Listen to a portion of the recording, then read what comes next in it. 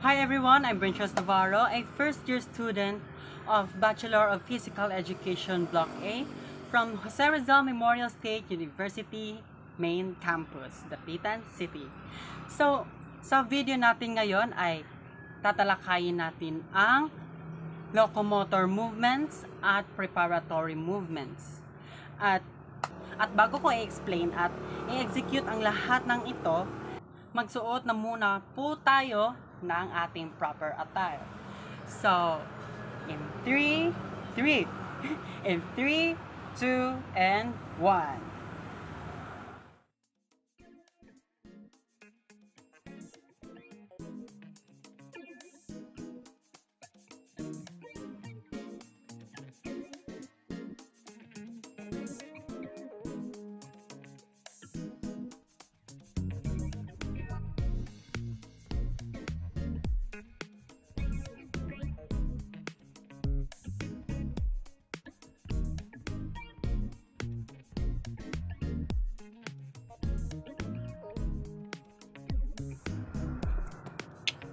So, ayan na nga guys, tapos na po ako magbihis, tapos na po ako mag-prepare. So, sasabihin ko na po sa inyo kung ano ang meaning ng locomotor movements at preparatory movements. Ang locomotor movements po ay are movements that are from one place to another. So, it means, ginagawa po ito na parang activity po talaga na ginagawa, hindi lang po na nakatayo tayo dito at nag-aano po tayo sa iba pang mga places. Sa preparatory movements naman po ay kabaliktaran. From the word prepare, yun, pinaprepare mo ang iyong katawan na para mag-step up to another movement. So, ito po ang types of locomotor movements, and this also for the preparatory movements. So guys, na ano ko na po ang meaning ng dalawang topic natin for today, and let's go execute and also explain these types for you to everyone.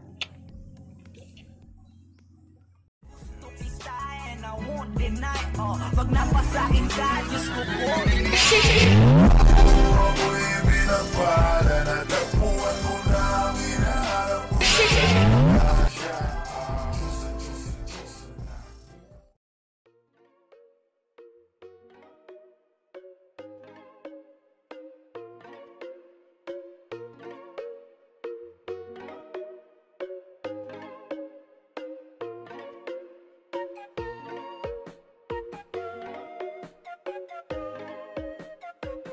So the first type of locomotor movement is walk.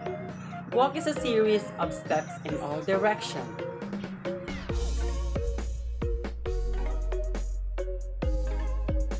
Second is run.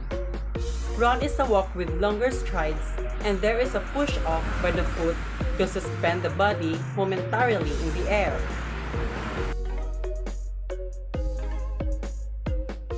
Next is hop. Hop is a spring on one foot and land on the same foot.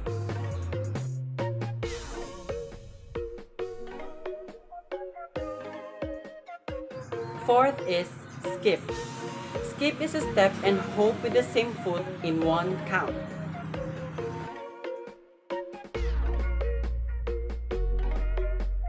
So the fifth is leap. Leap is to spring on one foot and land on the other foot.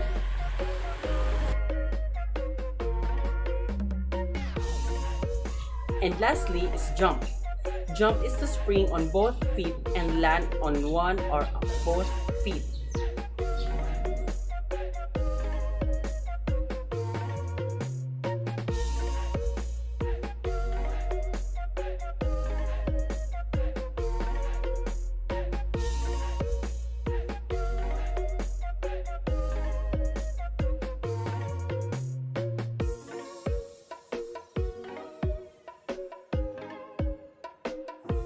So guys, we are now done for the locomotor movements, and now let's go for the preparatory movements. The first one is point. Point to touch the floor with the toes and knees well extended.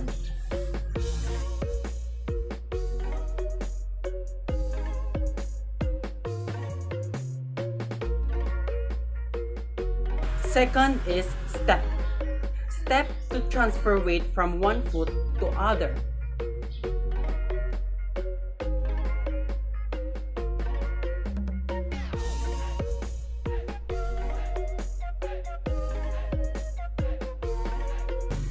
Third is place. To touch the floor with the whole of the foot with slight body weight on it.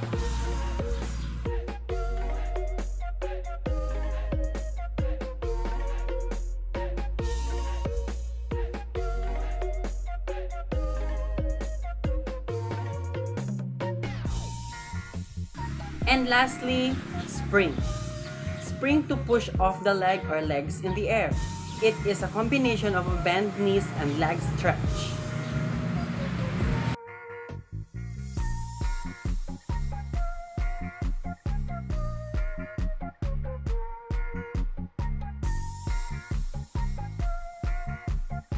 So guys, that is the end of our video today for our topic, locomotor movements and preparatory movements. I hope may natutunan kayo sa video na ito. So, thank you guys for watching and peace out. Bye!